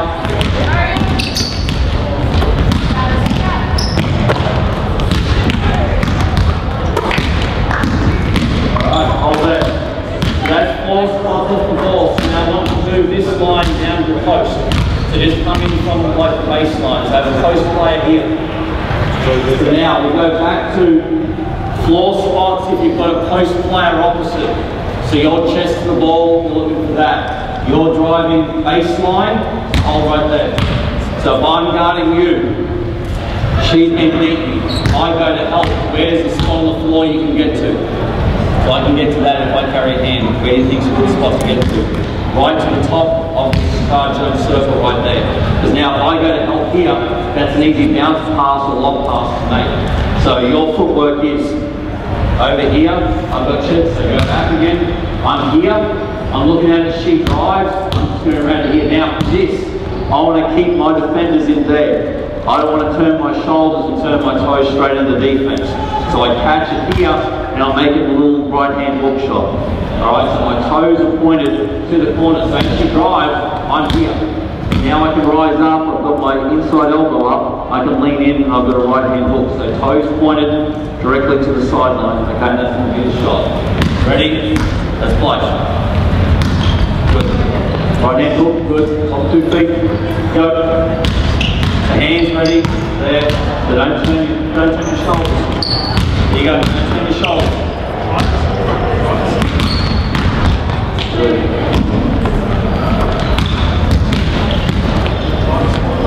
Good. So coaches, what do you see? What do you see already from the people shooting the ball? What do we see? What's that? Squaring up, yeah. So, key teaching point all right there is being able to, and I go back to, we teach layups, uncontested, contested with our group every day, and it's a forgotten skill being able to not have to turn their shoulders and play against bigger people and get that thrown out. Alright, you Victorian people will know Ezzy Agbegor, one of the best shot blockers in the world. You turn into her and that's being thrown to 3/4 court. Okay, so it's a skill thing of being able to make this, oh terrible, but make that kind of like shot where it's just like toes to the sideline, bringing it up and having that kind of things in their repertoire. Like it's not everything's going to be like a layup or a 2-point jump shot. So being able to just finish it with a right-hand hook and a left-hand hook this close to the basket. It helps with just one-hand finishing, it helps with strength, it helps with wrist strength. So being able to just get that shot and shoot a hook shot. Now, you're going to drive middle. So you're starting in the block. You're driving towards the middle. Now, if I go to help on this, where do you think you're going to go now? Where's the floor space telling you to go? So I can play in there and I can play in there. Where's the space before you go to where you can get away from me? Because I can play you right here and there, you can go to there, yeah, where else can you go to? Around there, yep. So where's the closest shot for you to get? So now, can I get to you if you're there? No. If you pop out there, can I get to you? No. So it's the same thing, overhead or a little bounce pass through. Alright, so you ready? So you're driving baseline, so you get to the corner of the backboard and then it starts to block. Yep, and then get to there. Ready? So I come help, there, and finish. Good. Ready? Next one. There. Good. Good. Around, in here, around, good. So lock pass, or bounce pass. Good. So pocket pass or lob pass. Good. So if the hands are up, go bounce pass. So if the hands are up, go bounce pass. The hands down, go lob pass. Lob, good. Hands up, bounce pass. Good. Hands up, bounce pass. Hands down, lob. Hands down, lob. Hands up, bounce. Hold up. So now you've got to start to think about basketball. So if I've got my hands up, I know I'm very short. If I've got my hands up, that means you've got to pass it underneath. If I've got my hands down, that means you can't make the bounce pass, you've got to throw a little lob. Ready? Here you go. Hands up, bounce, good. Hands down, lob, good. That's right. Bounce, good. Hands down. Lob, lob, lob. Good. Bounce. Nice. Good.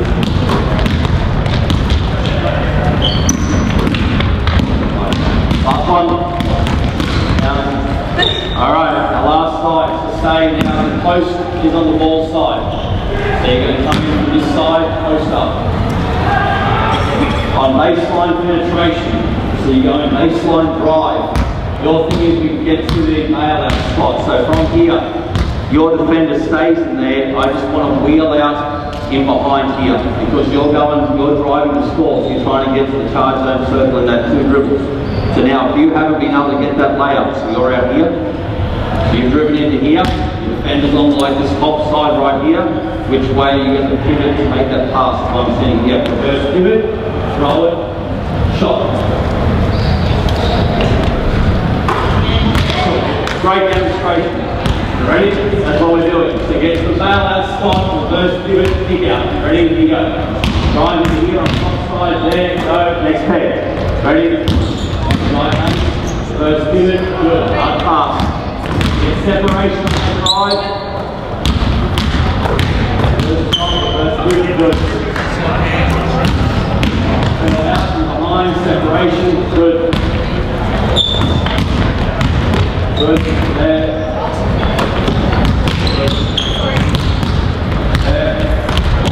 Hold it. Now, that's baseline. So now, if they go middle, so you're going through this top hash mark right here, and I go to help on that, where there's a space on the floor telling you to go. Yeah, what if there's other people on that side of the floor? Out. So you're just going to kick out right there. Same thing. Outside hand pass across your body. Alright, ready? So you're going to fill that to a short corner. So drive middle, going that, trying to help, kick out, outside hand pass. 1 hand or 2 hand pass. There, step, pivot. Sorry, point your toes in the direction of the ball. Good. Post, post. So go and angles to drive. Angles to drive, good, kick out, pull for the ball. Don't go early, don't go early. Wait till the post is there, hold up, and back. Key thing is, post players, look at your post player first. Sam, would that be right? Look at the post player first before they drive? Yeah. Yep. Yep. So check post, pass fake, and then drive. Okay? Go. Good. Wait. Go. Kick out. Good. No. Good. Here you go. Good. 2 more. Pass up, strong pivot, pass, good, hold there. So now, let's get this set, come in 3 lines. So all start here, this line, 2 lines down to 45. 2 lines down to 45, all along the line. So, to give you a breakdown of this is, when a couple of years ago, so I've been fortunate enough to coach Paddy Mills, and him coming back to Canberra, talking to him about, you know, the Spurs are renowned for ball movement, making extra passes and keeping floor space, and I asked him about how they go about it. So other than just, you know, it looks great when they run it, but what drills do they do to help them create extra passes and good spacing on the floor? And so he showed me this drill, so I just call it the 3-on-0 Spurs drill. And the same thing is, we ran this probably at least twice a week with the Caps girls.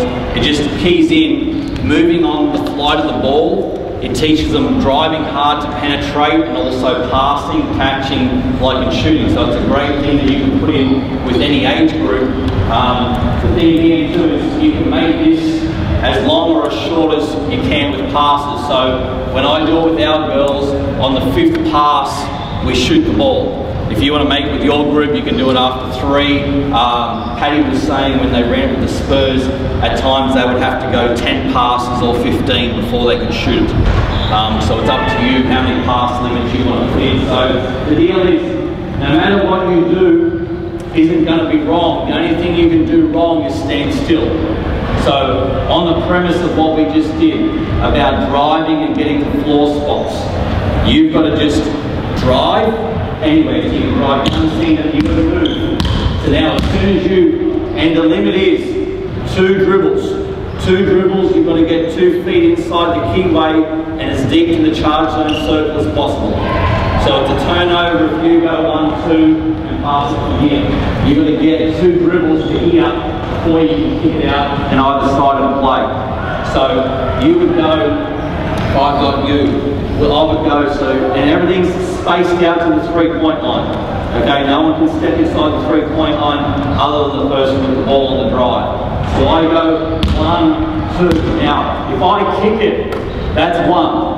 I've got to find space anywhere over the floor to sprint back outside the 3-point line. Obviously, the only space I can't get to is there because you're already there. You say that? Fine. So if I've kicked it, I've got to get space anyway. The floor tells me where to go. Now you drive. Now I can choose to either fill in behind, like you're doing a baseline drive, or I've got to get opposite where the ball can see. You've got choices to make. If you kicked it out to there, that's 2. You've got to find floor space to get out again. Yep, and sprint out again, drive. Now, same thing, I can fill here or I can fill opposite. Kick it, sprint, find space. Now, you're not always going to fill out to the same spot. If I drove, ball here. If I drove into here, and I kicked it there, and I wanted to run out to the 45, and you drove, hold right there, you can kick it back to me right here. You don't have to kick it to the other person all the time. Now, if I drove here, where would you go? Yeah, and I could stop, I could give it back to you, or I could pitch it there. Now, if you started to drive middle and I saw that, I'd pull out to the corner. So understand you don't have to play in that spot, in that spot, in that spot.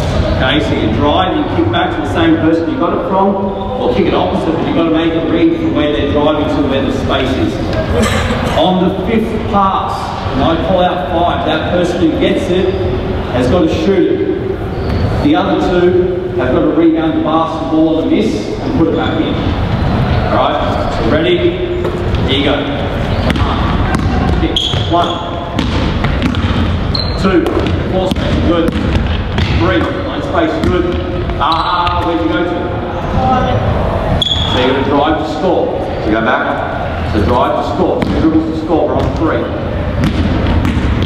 4. This one's a shot. 5. On the glass. Rebounders. Now hold right there. So as it is, you shoot it. Your job is to get back to safety. The other 2 rebound the ball. Next group of 3. Ready? Go. Good. Kick. 1. Sprint out. 2. Go. Sprint out. 3. 4. 5. Shoot it. There you go. Is that a family member in the crowd? No? No. Just a bad pass. Here we go. 1. 2. Pass it hard. 3. Sprint. 4. 5. Shoot it. 5. Good. Shoot it. Safety. Good. Finish it. Good. Next one. Here you go. 1. 2. 3. Space outside the 3. 4. Shot. 5. All right there. So it's a thing about like teaching them not to, you know, it depends on what age group you're teaching with. Obviously, if you're going with like younger age group, being inside the 2-point range so they can shoot that and be within their shooting range. If you're dealing with others or the girls or boys who've got range, tell them to play outside the 3. The more space that you can have in the drill, the better it is. So that's something that I got from like Paddy, just to give him floor spacing and doing that. And then I thought, well, you know, we do it 3-on-0 and it looks kind of like great and it's good for teaching them floor spacing and moving off dribble penetration. How can we make that more game-like? So then we end up doing it. We do like 4 or 5 repetitions and we would put the teams at either end so they get lots of reps and shots up. And then what I ended up doing is going, okay, so now it's giving 2 blue defenders. 2 blue defenders, so 1 on the ball, 1 on the basket. So now it's the same drill, but now it's 3-on-2. So the same thing, and the same thing, you can put the amount of pass limits you want on it. With our girls, with this, when it's 3-on-2, you've got 3 or 4 passes to get a shot away. So your rules is you can only score, you know, we're talking about WNBL, you can only score off a layup or a kick out 3. You know, if you're coaching under 12s, under 14s, it might be you can score off a kick out 2 or a layup. Okay, but for us it's like 3-point line a layup. So if I got the ball right here straight off the bat and I could drive into here and score a layup, I would. My other option is kick out. So if you were wide open on that, you got a license, it's shot straight away.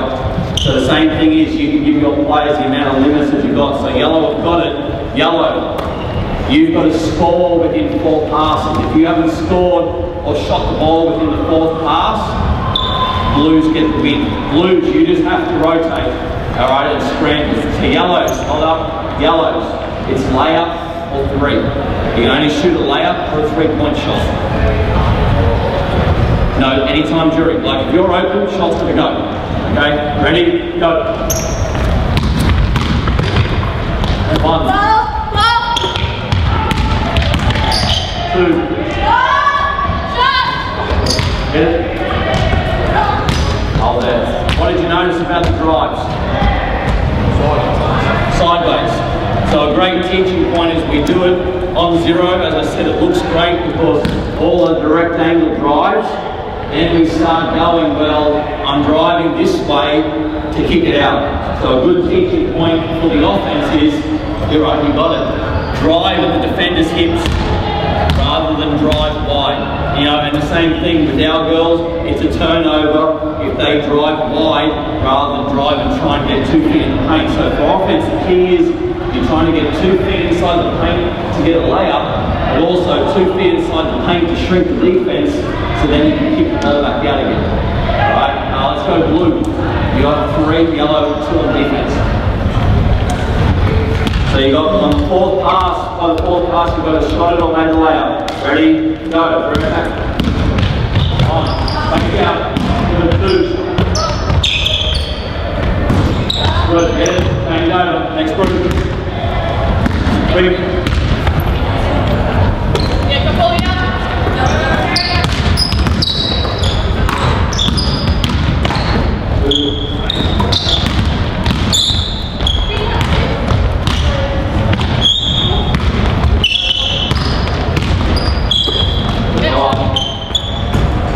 So it's just having the courage on this to move on the flight of the ball. Whenever you got it, you got to be like ready to shoot it. That's another thing, is like have the confidence that you get in the pass, the shot's going to go regardless. Let me go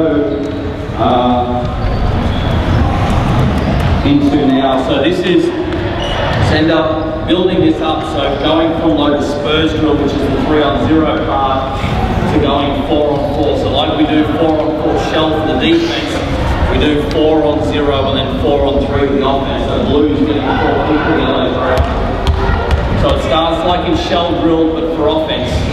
So now, there. So now what we do is we split the floor into quadrants. So you've got literally the split line is a line down the floor, and across the foul line, there's a line across the floor. So your thing is, you can move from the top of your quadrant to the baseline of the quadrant. You can move from the bottom of your quadrant through to the split line. That's where you can move to. You've got the split line level with the foul line, you've got the foul line to the baseline. Now when you move, you've got to be at either the top part of your quadrant or the bottom part. So you can't be anywhere in between. Okay, so you're either the split line or you're right where foul line is, you're there, or you're right to the very corner. So the same thing as Spurs drill, this time now, it's the same thing. Drive 2 hard dribbles to score. Hold there. Now everyone's going to get where the ball can see it. Good. So you'd be in the top part, or you could even be, like sometimes there's no wrong answer. So you could be bottom part, you could be top, you'd be in the corner. So now, hold there.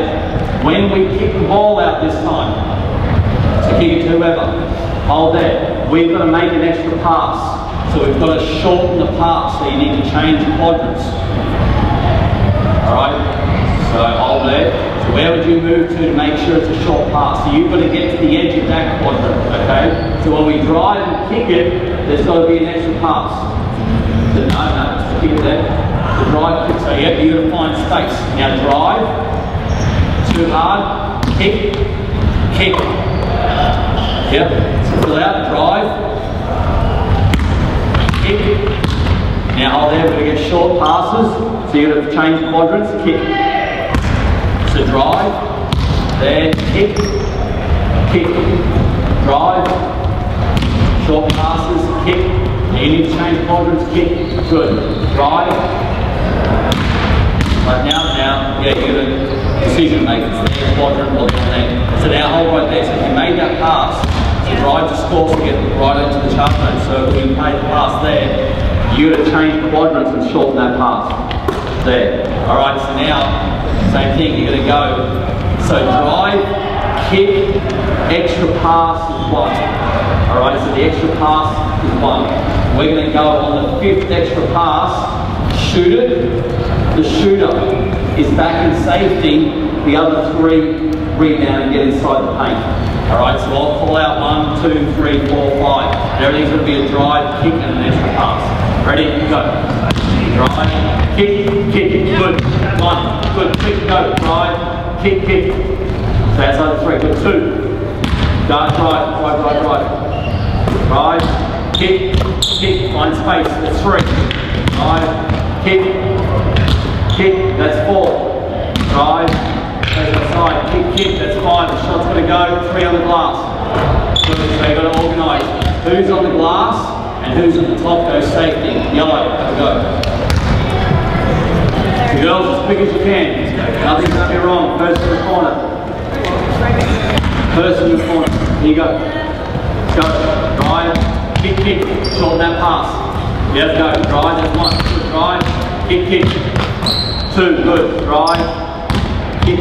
That's 3. Drive, good. Kick. 4. On this one we're scoring. Yep, next one. Alright, so blue, yellow, keep it. Yellow, that group of yellow, keep it. Blue, give me 3 defenders.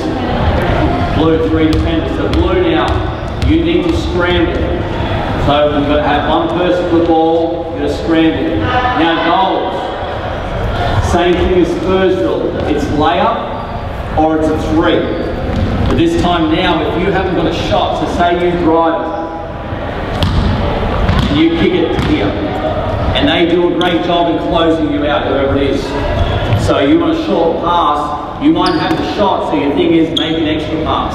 If you've got that shot and you're open, you've got shot, or what else have you got? Drive or kick. Yep. So you can shoot off a layup, you can shoot off a kick out, but you might shoot off an extra pass. Okay? You've only got 4 passes to score again. Alright, so by 4 passes, you've got to shot a layup or a kick out 3. Ready, play. Drive to score. Hold there. Hold there. Where was our first drive? Where did you end up on your drive? Yep. So go back again. Now she was playing you. Which way is the basket? Where's there less help? Where's there less help? Less help. Yeah. That's where I want to drive into there. Go. Good. 1, 2, 3.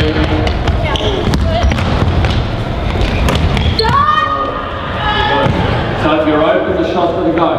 Alright, Blues, you got it 4 against 3. So if you're open, shoot it. If not, drive to score and get off the layup.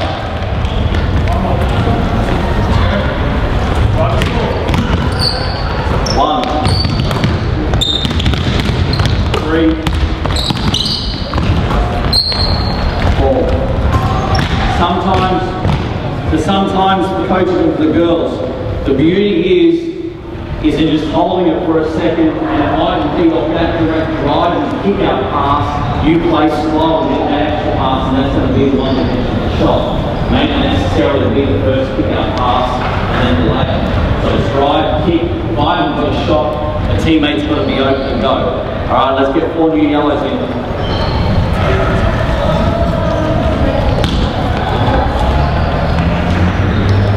Ready? Go. 1, 2, 3, 4. Turnover. Got to catch and shoot by 4. So girls, dealies, what do you think that you let yourself down with? Yellow? What do you think you let yourself down with? You know, get the shot away before the 4th pass. Driving deep, driving to score. Yeah, what else? keeping good floor spacing, keeping spread out. So it's 4 against 3. You spread out and get to your right part of your quadrants, you're going to get open shot. Blue, last possession. You got 4, Collins, you got 3. Here you go.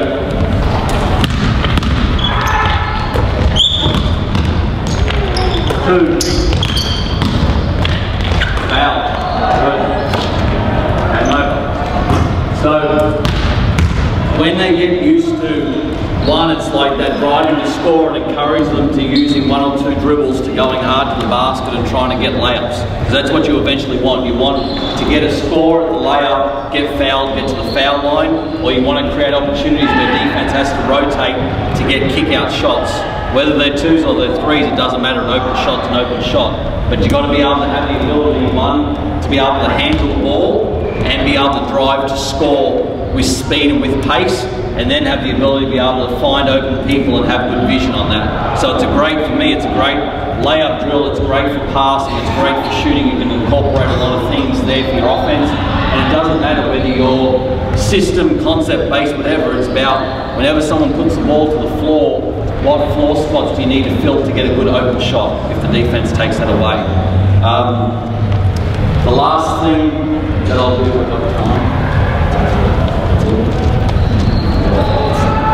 the last thing that we've got is with us, we kind of run a lot of ball screens with part of our offense, and that's part of like transition, which I won't like take you through. So that I think that's whatever you want to do out of transition is up to you as far as like your offense goes. But we do those 2 drills a lot just to create space and ball movement for our players. So round of applause for the girls. Thank you.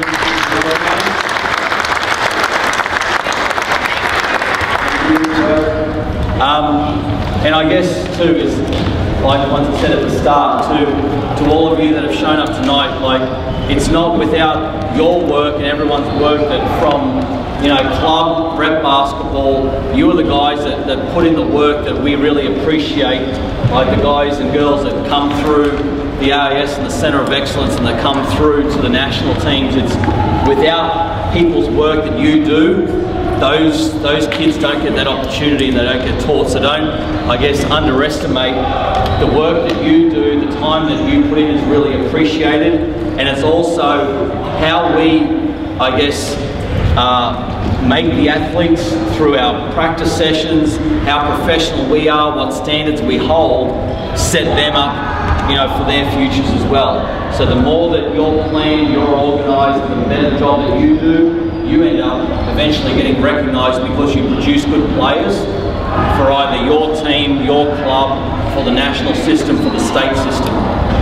So I really do appreciate, I guess I've sat in your chair a lot of the times and come to like these things just to learn and to get better, and you know, you take it all in and take out of it what you can and go and trial and replicate and change things as they are, because that's a great thing about it. There's not one way is the right way with basketball. You can do things many different ways. Just commit to your style, commit to your system, be flexible, be planned and be organised, but also, as I said at the start, have some non-negotiables about how you want practice to be. What are some non-negotiables about practice? What are some non-negotiables about how your team wants to play in games?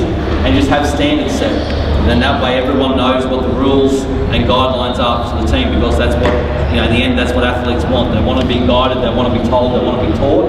Put those systems in place, everyone knows where they are within your program.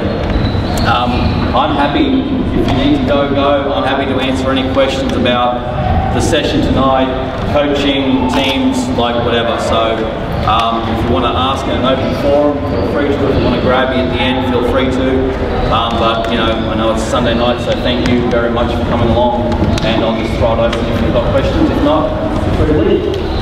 I'll just jump in first. Obviously a great presentation, great clinic by Gori. I think having worked with him and seeing it again tonight, everything he does is a progression. His training makes sense. It starts from something very basic and then builds up. And that's something certainly I've taken away from working with him, is every single thing we do in our training, we talked about before, you get 90 minutes, we might get 2 90-minute sessions. Everything's got to make sense because you have such a short period of time. I think Gori really exemplified that tonight in the way he went through his stuff. So again, I can't thank enough on behalf of Werribee Basketball Association and more broadly Basketball Victoria for coming down and giving up his time. And thank you so much for coming on.